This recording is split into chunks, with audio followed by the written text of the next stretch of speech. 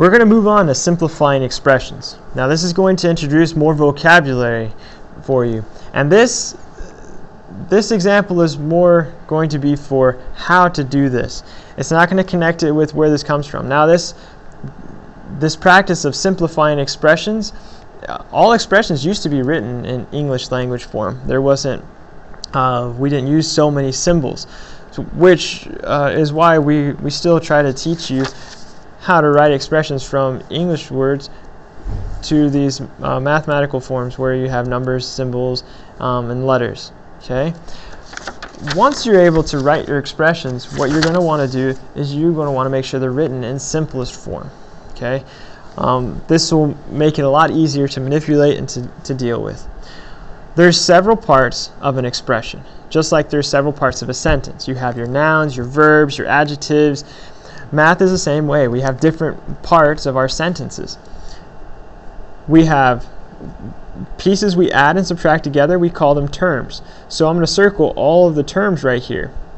9 is a term, 3x is a term, 8x is a term. These are all terms because we're adding them together. All right. I'm going to zoom in a little bit so you can see that. So the pieces in our addition and subtraction problems are called terms. The parts of a multiplication problem, like 3 times x, those are called factors. And we're going to talk more about that when we get into quadratics. But for right now, we have 3 terms here. Okay. Now, coefficient. Coefficient refers to the number that is in front of a variable. Okay, that is a coefficient. So our coefficients here are 8. And the sign always goes with the coefficient. So -3 is going to be our coefficient here. Okay, let's look over here at this other one before we move on to constants. Our coefficients are going to be -2 and +5. Okay, so those are our coefficients. Those are numbers in front of variables.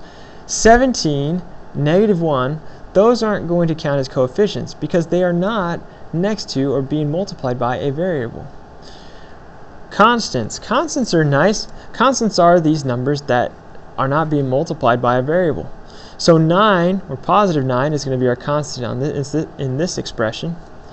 Over here, 17 is a constant, as well as -1 is a constant. So try to remember the difference between a coefficient and a constant. A coefficient is being multiplied by a variable, and a constant is not. The sign always goes with the number in question. Okay. So here are some steps of how to simplify an expression. We need to use the distributive property to get rid of any parentheses. Then we combine like terms, and then we put terms with variables in ABC order and a constant at the end, or constants at the end. Hopefully those are all combined with the like terms. So distribute to get rid of parentheses. So the distributive property works like such. If we're multiplying a number or a number in a variable outside of parentheses, we can distribute it, meaning just like when you distribute products to different stores. If you are selling iPods, Apple distributes those to Verizon, to T-Mobile, to Cricket, to AT&T. Apple doesn't just sell them on their own, but they distribute it. They share it with those pieces. So we have this number outside, that's kind of like our Apple, and they're going to distribute to this 4x and this -5. Remember, the signs matter, and they go with the number in question. So 3 times 4x, and I draw a little arrow to indicate that we're multiplying times it. So 3 times 4x, that's 3 times 4 is 12. 3 times x, that x just comes with it. It's 12x, and we don't know what x is, so we can't worry about what that's going to be. So we just leave it. 12 times x. 3 times -5, so it's -15. Okay, and that simplifies our expression, and we're finished. Okay, because there are no like terms to combine, and I'll explain more about like terms in the next problem. And put terms with variables in ABC order. So this is the only variable, so we're done. Number 2, same deal. We're going to take -4 and distribute it. So we're going to multiply it times x and times -2. So -4 times x is -4x. Or in other words, -4 times x. That is the same way to write that. But we're not done. We got to do negative 4 times negative 2. So a negative times a negative is positive, and 4 times 2 is 8. Okay?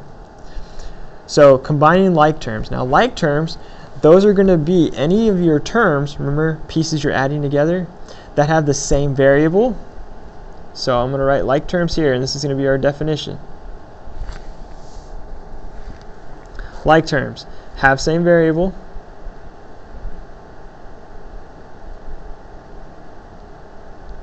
and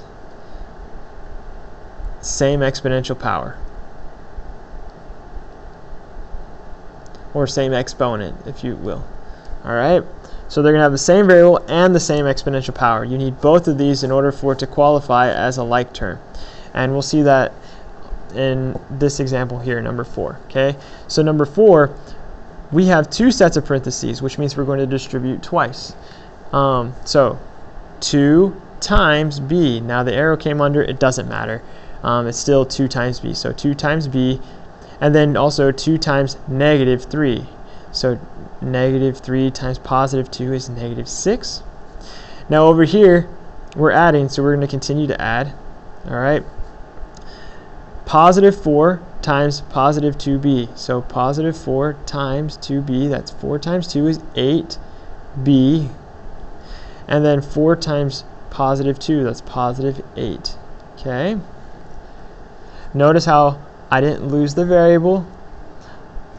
I didn't lose any numbers. I had 2 pieces in here, and I'll have 2 pieces when I'm done multiplying. I have 2 pieces in here. I have 2 pieces when I'm done multiplying. I'm adding here, so we're going to continue to add.